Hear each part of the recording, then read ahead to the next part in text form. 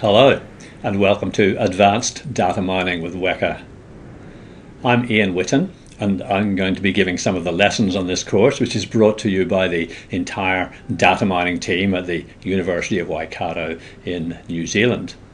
This is the third in the series of online courses on practical data mining and the use of the Weka workbench. And this course is going to look at the use of some popular packages in Weka, specialist packages for specialist jobs in data mining. It follows on from two earlier courses, Data Mining with Weka and More Data Mining with Weka. And like those, we're going to pick up some basic principles along the way, as well as learning how to use Weka. And also, we're going to look at some specific application areas in this course to give some example applications. As you know, a Weka is a bird found only in the islands of New Zealand. But as far as this course is concerned, it's a data mining workbench, the Waikato environment for knowledge analysis that contains a bunch of machine learning algorithms for various data mining tasks like classification, pre-processing, feature selection, clustering, association rule mining, things like that. In this course we're looking at version 3.7 and 3.8 of Weka, 3.7 onwards, whereas the previous courses looked at Weka 3.6. These new versions have got a cleaner core plus a system where you can install packages that put in new functionality. So some of these packages, and there's a lot of them, some of them do things that were already in the core previously. They've been stripped out to make a cleaner Weka core. And there are lots and lots of other packages. We'll be looking at some of them, and users can actually create and distribute their own packages if they want to put extra things in Weka. So what are you going to learn in this course? Well, we're going to learn how to use packages, which is very easy. We're going to look at the time series forecasting package and how to do time series forecasting with Weka. We're going to look at data stream mining, incremental classifiers in Weka, and we're looking at the MOA system for massive online analysis. There's a MOA package for Weka, which we'll install and look at, and then also the MOA system itself. You'll install that. It's got a very similar interface to Weka, and look at some of its facilities for stream-oriented data mining. We're going to be looking at Weka's interface to the R data mining system. You can use facilities in R, which is a pretty advanced data mining system, from Weka, getting all that extra functionality in your right inside your Weka. We're going to look at distributed processing using the Apache Spark system. We're going to be looking at scripting Weka in Python. There's a package which allows you to script Weka right from the Explorer. You can write little Python scripts, and also you can install the Python Weka wrapper, where you install a full version of Python with access to all of the things that Python gives you access to, plus Weka besides.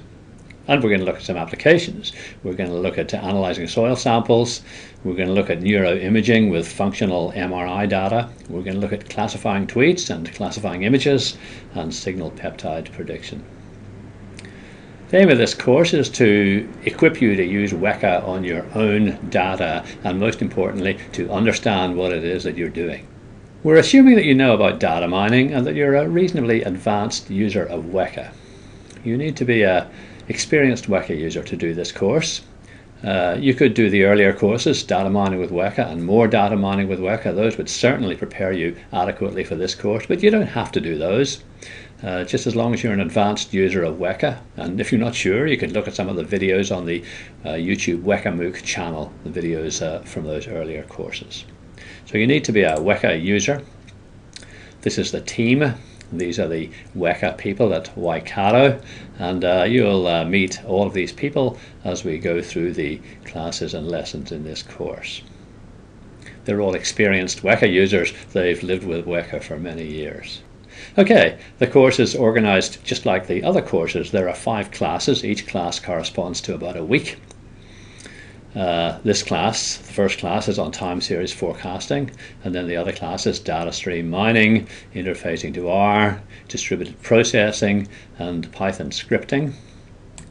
Within each class there are 6 lessons. Each lesson is a brief YouTube video, 5 to 10 minutes, like this one, followed by an activity. these activities, you actually get to use Weka to do things yourself. And this is where you do your real learning. You don't really learn from me talking to you. You learn from actually doing stuff yourself. The activities are very important in this course. The last lesson of each class is a particular application where we just show you how Weka has been used in a real application. In order to get a certificate, you need to do the mid-class assessment and the post-class assessment, which are worth 1/3 and 2/3 of the credit. If you do sufficiently well in both of those, then you'll get a signed certificate from me certifying that you've completed the course.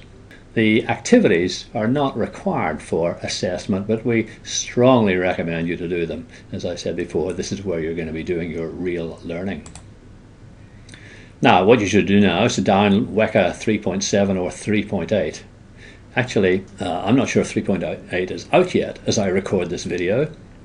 The way Weka works is that odd-numbered distributions, that's 3.7, are development distributions, and then eventually they're released as stable distributions, as even-numbered versions. So Weka 3.7 will be released as Weka 3.8.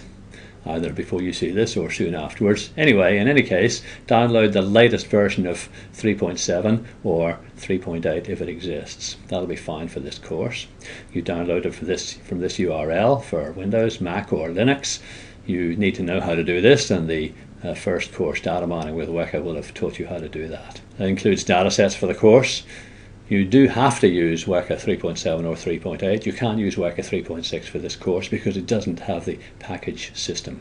The new stuff in this new version that we're looking at, in the core, we have some additional filters, and some things have been stripped out. Some little used classifiers have been stripped out and moved into packages, and also little used clusterers and association rule learners. Also in the core there are some additional feature selection methods. But the most important innovation in the new Weka systems is the package system. You go to the GUI chooser, and on the tools menu you choose the packet manager. Let me do that and show you what happens. I'm in the Weka chooser. Here's the package manager, and it actually goes to the internet to get a list of packages, and here they are. So you can see all the other package for Arabic stemming here. There's a package for CLOPE algorithm, package for evolutionary search. There's a lot of packages. Let me just scroll through these.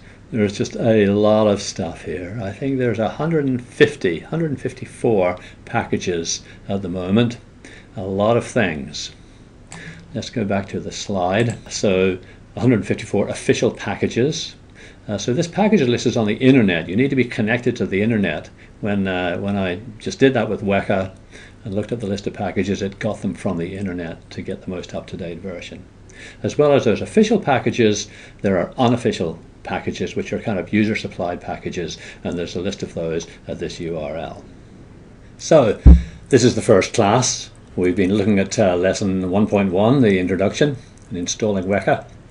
Next up is time series, linear regression with lags.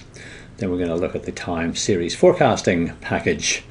And then lesson 1.4 we're going to look at forecasts, and then we'll look at lag creation and overlay data, and then finally we'll look at an application analyzing infrared data from soil samples. So that's it for now. What you should do now is to go and do the activity associated with this lesson.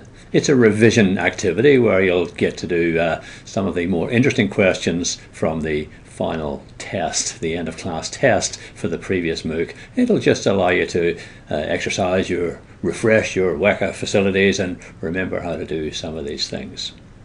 So off you go and do that, and I'll see you in the next lesson. But before I go, let me just show you that this is where I am at the moment. I'm sitting here in New Zealand. This is the world as we see it. New Zealand's at the top in the middle where the red arrow is, and you're probably down at the bottom somewhere. This is where Weka is from. I've turned this map of New Zealand around so that north is at the top, which is probably more familiar to you. And we're right there, the home of Weka, at the University of Waikato in the centre of the North Island of New Zealand. I'm really looking forward to giving this course and looking forward to seeing you in the next lesson. Bye for now.